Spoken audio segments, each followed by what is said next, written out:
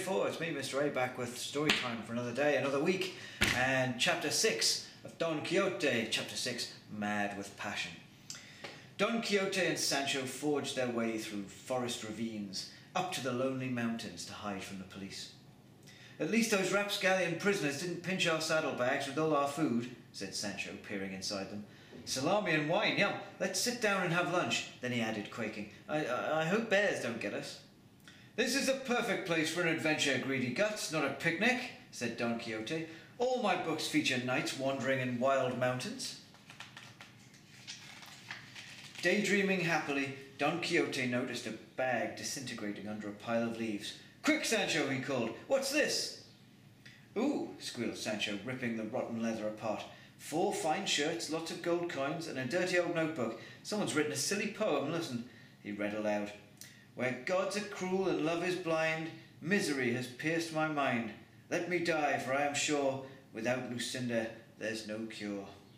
"Aha!" said Don Quixote. "It's obvious what this is all about. A knight has been rejected by his love and has come here to die in his loneliness. I have to admit, though, knights are more noted for their bravery than the elegance of their verse. Why don't you take the money, Sancho, and keep it for yourself? I don't want it." "At last, an adventure that pays cash," exclaimed Sancho, stuffing the coins into his own saddlebags. "Hey, what's over there?" He pointed in the distance, where a wild man, half naked, with a thick beard and a ponytail, leapt over the rocks. "Our poet, I expect," Don Quixote said. "Let's follow him." No," murmured Sancho, "because then I might have to give this lovely money back." "Well, yes," Don Quixote replied, "or you'll be guilty of stealing." "But he looks crazy," Sancho moaned. "I don't suppose he wants it." "Well, you should ask him. Do your duty, and hold your head up high." They soon caught up with the wild man, who greeted them politely, and then cried, "If you people have anything to eat, for God's sake let me have it." "Poor ravenous ragged knight," Don Quixote whispered. "Sir, my whole desire is to help you," he said courteously. "All that is mine consider yours. Eat your fill and tell me, who are you and what brought you here to this wilderness?" After eating, the ragged knight stretched himself out on the grass.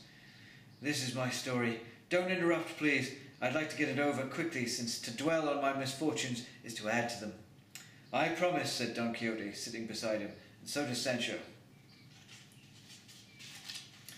"I am Cardenio, a nobleman from Andalusia. I have loved Lucinda from childhood, and she loved me. I asked and was granted her father's permission to marry her. Then I received a letter from Duke Ricardo, the most powerful noble in Spain, demanding my services as companion to his son, Fernando. I left my home and Lucinda to earn gold for her. Fernando and I became friends. He is young, handsome, fun. I told him about Lucinda, her beauty, wit, and intelligence, and he..." Cardenio broke down, weeping before forcing himself to continue. "He betrayed our friendship. He sought out Lucinda, and as his family is richer and grander than mine, he easily persuaded her father that he, not I, should be her husband."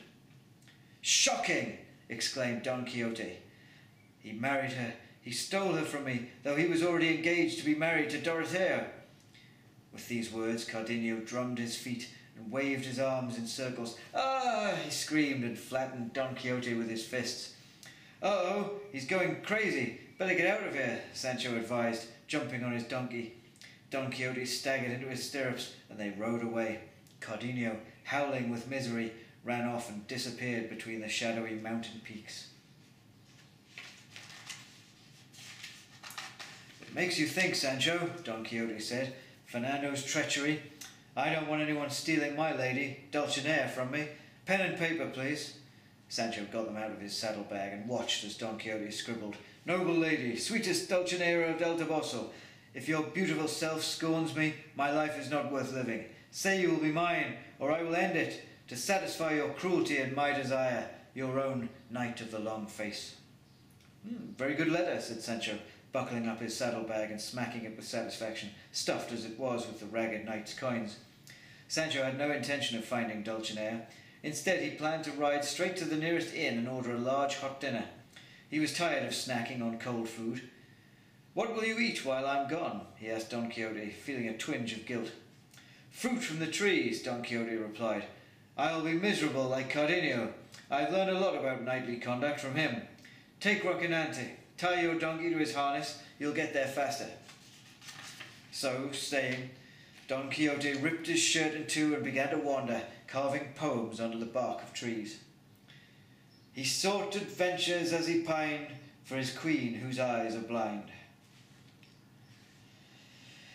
Right, let's see what comes tomorrow in chapter 7. Thanks very much for watching, and have a great day, everybody.